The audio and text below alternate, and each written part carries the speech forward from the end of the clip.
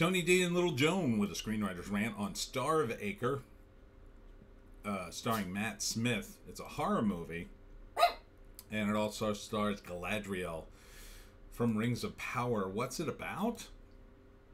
Not really sure. Smash like and subscribe. Thank you for smash liking and subscribing. Check out my books. The link's in the description. Comedy horror in South Jersey. It's the Pineys, books 1 through 14. Available at Amazon.com. Don't forget, Kindle Unlimited is free. And it's from the writer and director of Apostasy. Joan. Interrupting, Joan. Here you go. Joan, you're interrupting.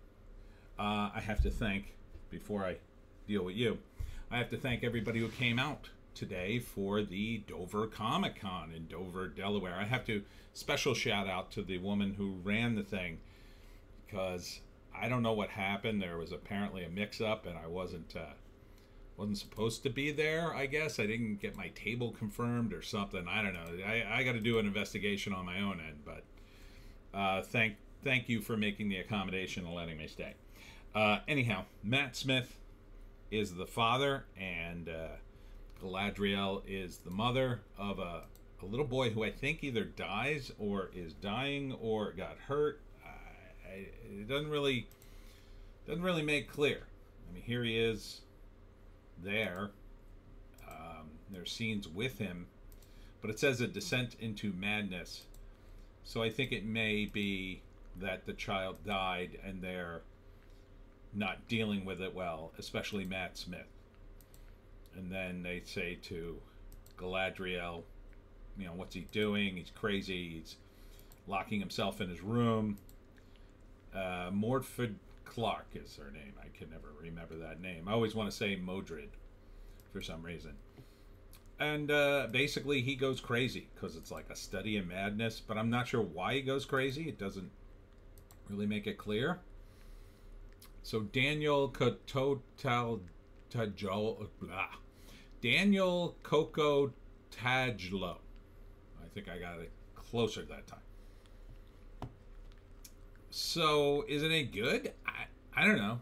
This trailer is 2.5 minutes of many different scenes. Scenes you would see in a horror movie. And that's about all I can tell you.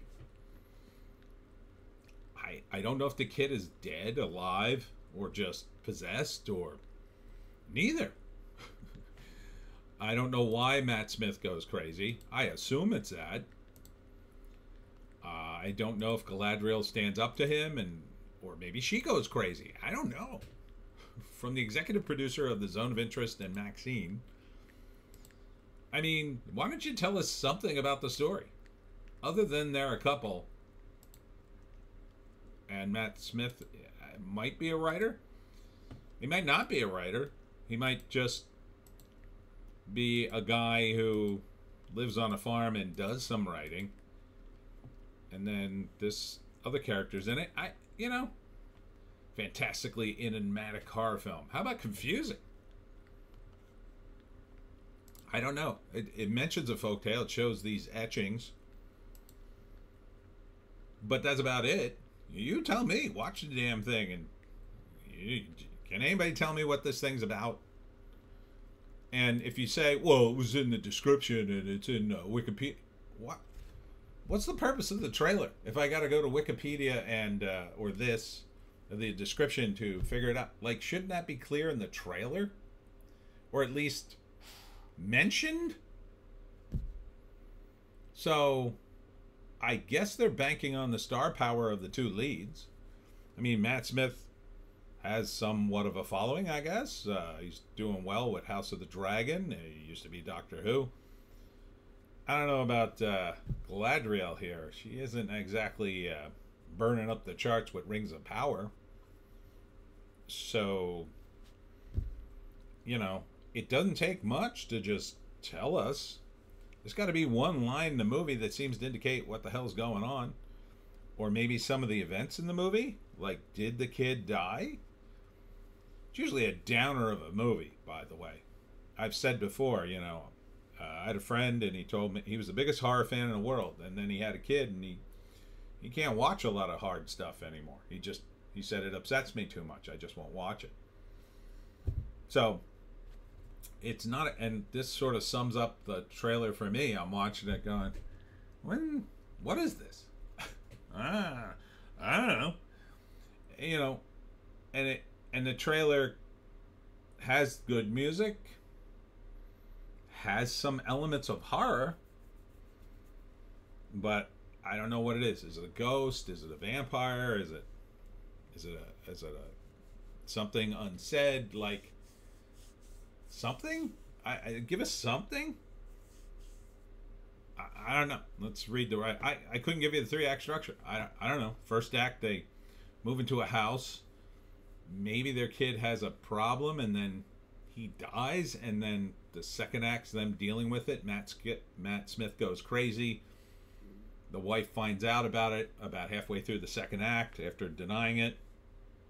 And then by the end of the movie, she's running around a hedge maze in the winter while Matt Smith freezes to death with an axe in his hand. I mean, might as well. It worked once before. An idyllic royal family life of a couple was thrown into turmoil when their son starts acting out of character. Okay, so he's not dead? An idyllic royal family life of a couple. So, man, that's a clunky way to word that. Is thrown into turmoil when their son starts acting out of character. You couldn't give us a little more than that? Why? How about when the son starts acting strange, it impacts the relationship of the mother and father to the point at which it may drive one of them crazy. Like, entice us with some possibility here. So would I go to see this? No. No, I would not. You would have to do quite a song and dance to get me into this theater.